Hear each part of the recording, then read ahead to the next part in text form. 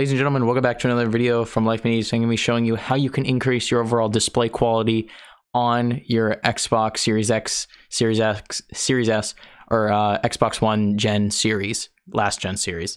Before we do that, guys, got a new logo, pretty sick logo. I'm probably going to be putting it on some new merchandise. If you'd like to cop any current merchandise, it's always linked down in the description. I could head over to Teespring. It helps support the channel as well.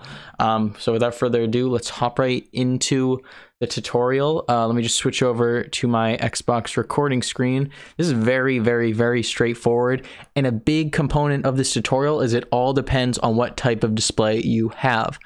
And we can go into Xbox settings and try to increase those settings to the best of our ability. So you want to hit overall settings, and then you want to go to TV and display options.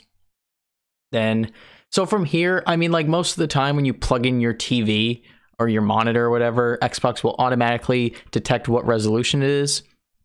If it's 1080p or 4K or 1440p or 720p or 480p, whatever it is, it'll detect it here, but sometimes it may not. So for here, make sure you have it on the highest one possible. I know that's self-explanatory, and that's not the main focus of this video.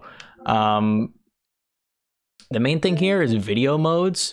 So you want the highest amount of hertz or refresh rate possible selected here. For me, it's 50 because I have a 60 hertz monitor. That's the best I'm going to be pumping out. Also, only next-gen consoles support like the 120 hertz refresh rates for games now.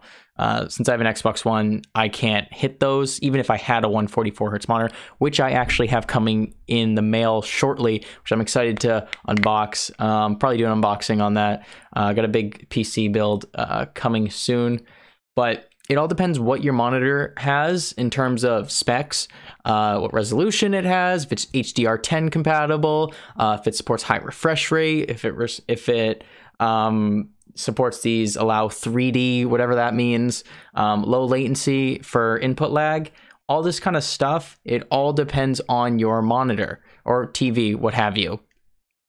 So for here, so as you can see, I only have this one option available. Depending on your TV, you may have more options available and you didn't even know it. So you can go in here and check as many as possible, and it will overall make your display look better. Now you can also go into your TV settings and adjust picture quality or color, saturation, contrast, brightness, gamma, what have you, whatever you want to do to make it seem the best.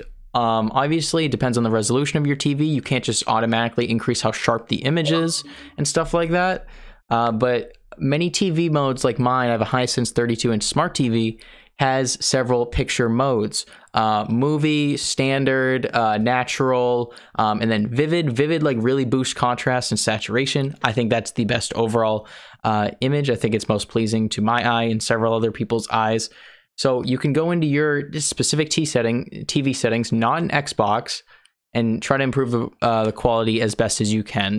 Normally, I mean, some suggestions I would have here, sometimes increasing the brightness, increasing the contrast, increasing the saturation. Those usually make the colors a little more vivid. If your TV has a vivid mode, maybe turn that on and it can actually improve your overall quality. It's just more pleasing to the eye. People like boosted colors and stuff like that. That's why people like Samsung phones so much. So go in here, check as many boxes as you can, go into your TV settings, adjust it how you want, calibrate it how you want, and overall make the image as best as it can, because you can make slight marginal adjustments that actually do show a difference in how it appears.